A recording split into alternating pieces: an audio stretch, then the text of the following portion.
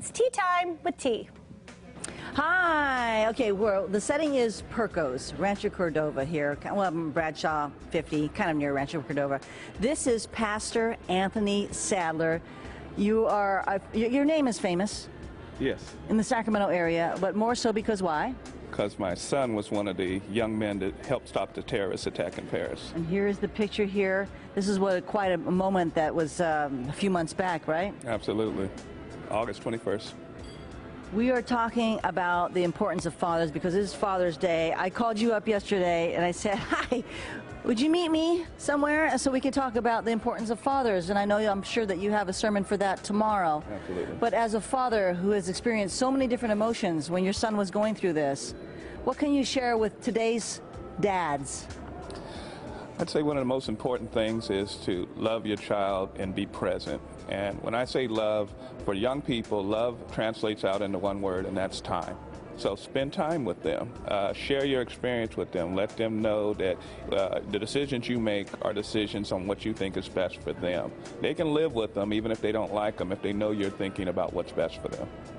What would you say, how has the climate changed for young dads today compared to our age?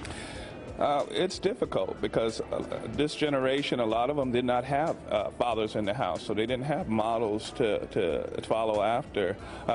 When we were young, two-parent households were the norm, and single-parent households were unusual. So it's a difficult path for them, and then they're having them younger now than when we were. So we had a little more life experience under our belt when we had our children. So they have some specific challenges. What's something that you said that there's a lot of experience that you share with your children, but when it comes to the young men of today that may have, I guess, broken up with the mom, you're calling them back to be present, like you said, in their children's lives. Right. And there's a difference between anybody can, well, most people can biologically father a child. There's a difference between being a baby's daddy and being a father. A father comes with responsibility. A father comes with taking that ownership that you have a place in this, a place of leadership in this family, teaching them how to honor their wives, honor their children, honor their parents. God says honoring your parents is the first promise, the first one that comes with a promise. I love that. And tomorrow, your church, quickly name it?